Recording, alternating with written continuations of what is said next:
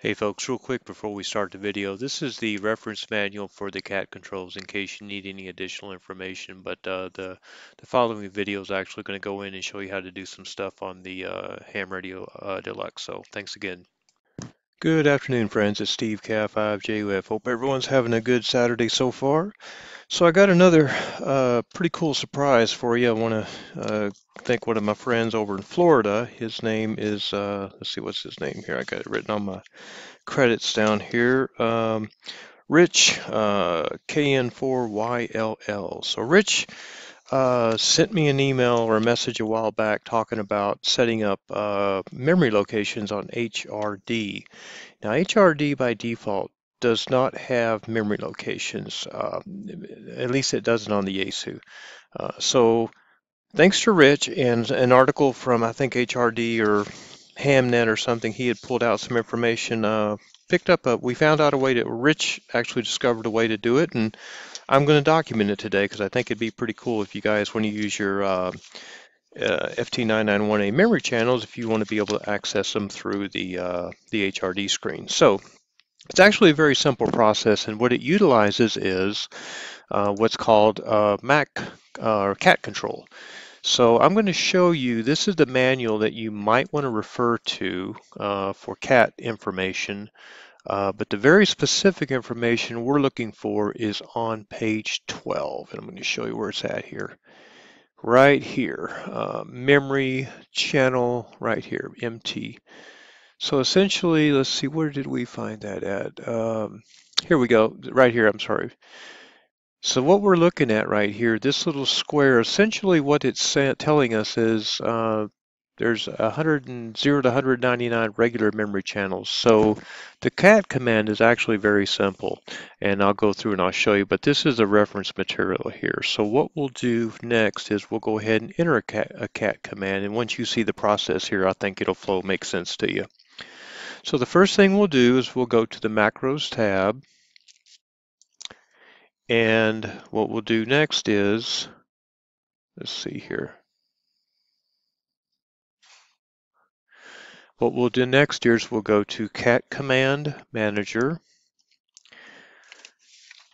Then what we're going to do is we're going to select New. Now in this dialog box here, it's asking us for some information. So the first thing we're going to do is we need to know the memory location that we want to access on the FT991A. Now in this example here, I'm going to program in memory location number 7, and that's the local KI5ZS repeater. So to do that, what I'm going to do is I'm going to title the repeater or the frequency. I'm going to call this 145.490. You can actually put your repeater name in here if you wanted to. But this is where it gets very, very technical. You've got to be very careful what you put in here. So the command for memory location 7, the CAT command for memory location 7 is going to be Mike Charlie 007. That's the command. So that piece of information the software actually reads. The title field and the description field are just asset information that you can put anything you want in there. Now what I'm going to do here on this one, I'm going to call this one the KI5ZS. Let's see what should I put there? Yeah, KI5ZS repeater. So the next thing we'll do is after we enter the information is we're going to click OK. Then we're going to click OK again. Now you see it right here. I already have memory locations for MC001, MC002, 05, which is our simplex frequency, and this one here. Let me go back and edit this for a moment. Let's put, let's see here. You know what? Let's just leave that alone for now. So we're essentially done with the command manager right now, the CAT command manager. So now we have this macro or this CAT command loaded into HRD. Now this is available to be used in the display menu. So essentially it's in the database, as they say. So I'm going to click OK. Now what I'm going to do is I'm going to go to the Customize menu. Now, I've already added 3 of them already. You can see these right here. And what I'm going to do next is I'm going to put this one here, right here. So the way you do that is I'm picking an empty button and I'm going to click on it and I'm going to select it. You'll see a little box goes around it.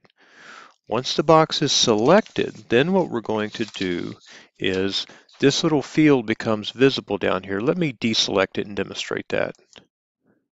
Okay, let me pick, let's see. Let's clear it, yep. Okay, so what I'm going to do, let me select it again. You see the little box around it. Now I'm going to actually select the CAT menus that are currently loaded. So I'm going to click select here. And again, there's a little box around it telling me this is the box that's going to pick up the new frequency. I'm going to do select. Now we're going to use the drop down box. There's the latest one we just added. Going to click OK. And actually, yeah, that's what we're going to leave it like that. When I click here, okay, now you notice it's flashing. The flashing says that you just made a change to it, but it hasn't been saved yet. So now what we have to do is we have to click apply. And now we're done. There it is right there. Let me see if we can change frequencies. And we're on it. There's simplex. There's my 144 I put in. There's the club repeater. So these are working. We have memory locations here. Let me do a quick check real quick. KI5JUF testing.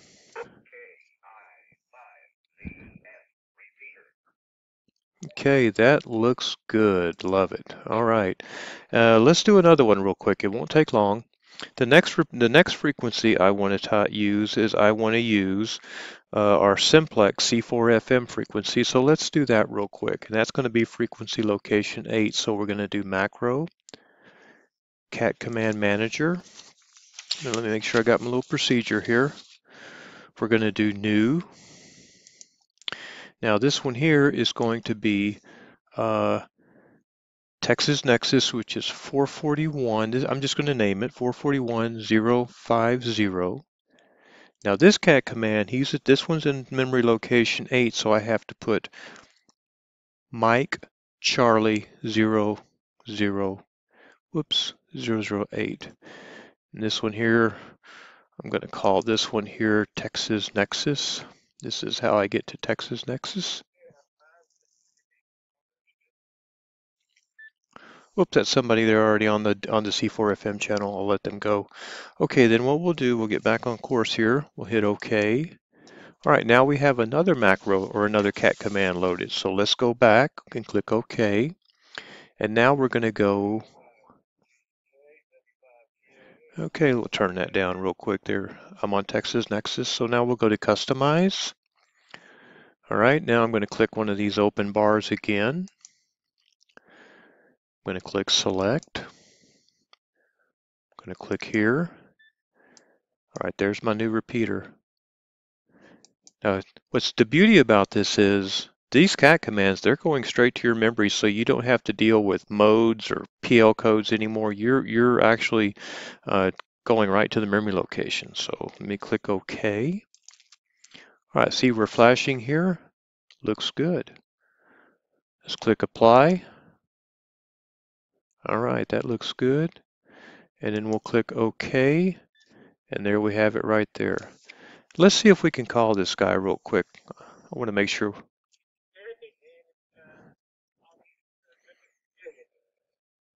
Looks like they're talking right now, so we won't key up on them real quick, but I think it'll work. Let's see if we can.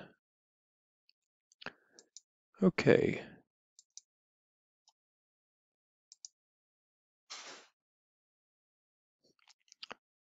All right, so that's good. KI5JUF testing. Yeah, it works perfect.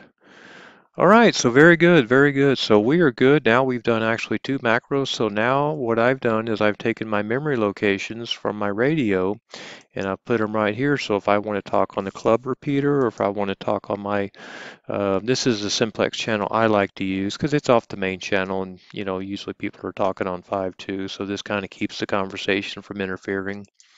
This is the KI5ZS repeater.